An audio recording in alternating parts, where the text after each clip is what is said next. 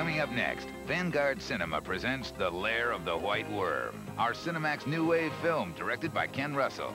But in the meantime, let's close out our salute to Prince with the U.S. premiere of a very special documentary, Prince, Musical Portrait. And remember, Max rocks.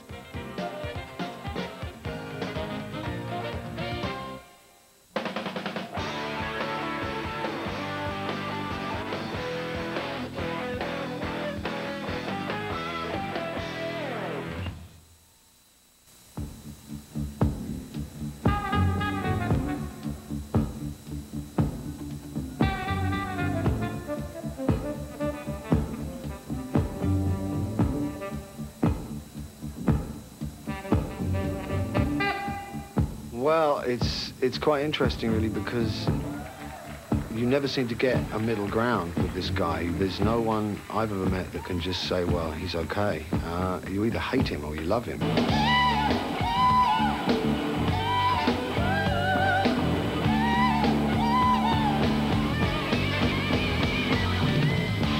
I've had some real tussles with people that are so anti him that I don't see that it'll ever change. When people say that he's selling out or that he's a commercial, you know, kind of exploiter, then I can't see that point at all. And in that area, I feel like I know what I'm talking about. Hey! Tear the roof off! Tear the roof off the motherfucker! Tear the roof off the sucker! Tear the roof off, come! Tear the roof off the motherfucker! Tear the roof off the sucker! Would you like to... I think you have a good, we call it positive nuisance. That's what I used to call it, you know, a positive nuisance. And he is that positive nuisance. You know, you say, oh, shit, here's something. Who's doing it? But then it's Prince. Okay, it's accepted. It's good. He is that positive nuisance right now.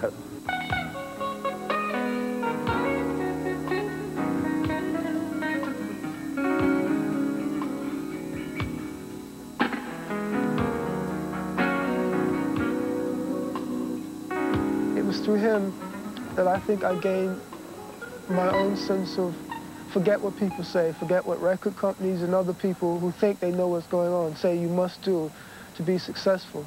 Do what that voice in your head tells you to do, and if you trust that and believe that, everything will be all right.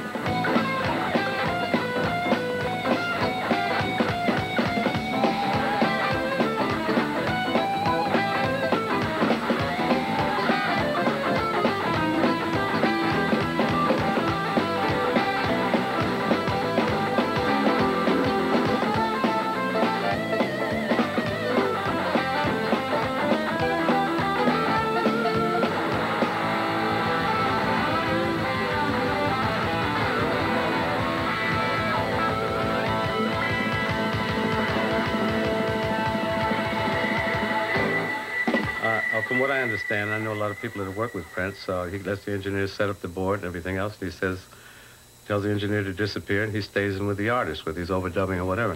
And I think that's great. It's a highly personal form of creativity, but it may be putting a little bit too much on your shoulder to try to make all of those decisions yourself.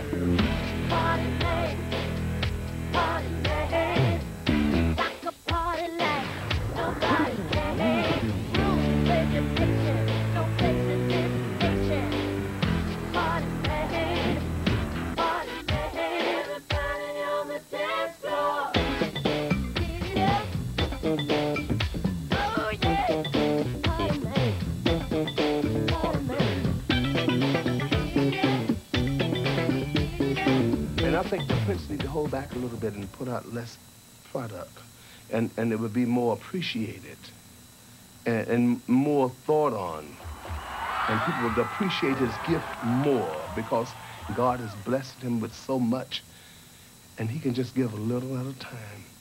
You know, a little bit of something beats a whole lot of nothing.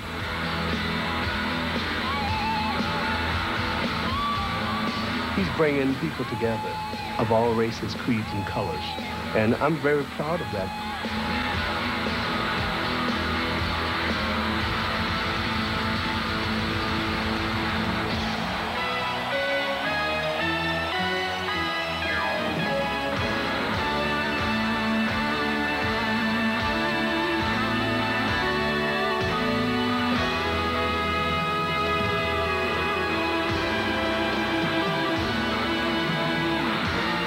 Well, he gives everyone who has a normal life another life.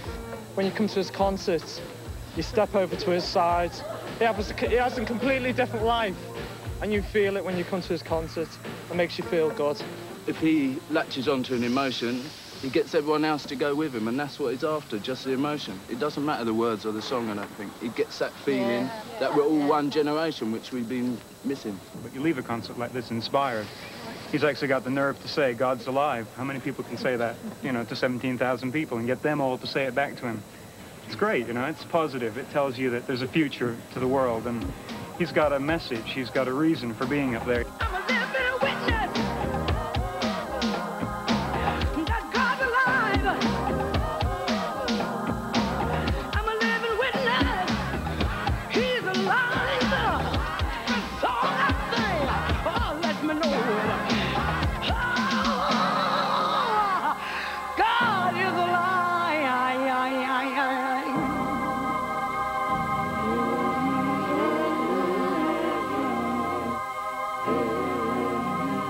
He's not selling records like Def Leppard, you know. But it's just a lucky break that he's around. They ought to notice him a little more, but people get put off by his persona, you know, that he's so remote and doesn't appear to be a friendly fella and always appears so serious. Though his stuff has great humor in it, you know. You can tell that he couldn't be a bad guy.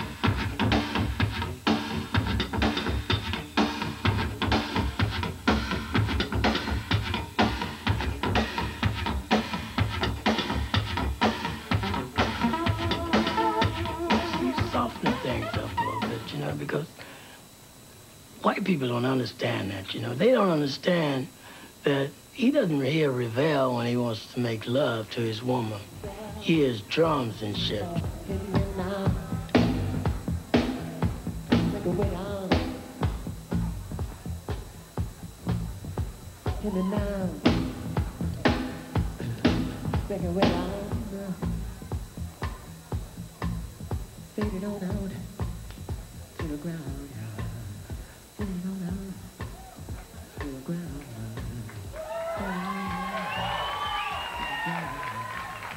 He's got the space, you know, he uses space real good. But he's changing, you know what I mean? Every time I hear him, it's a little bit more, you know? A little bit more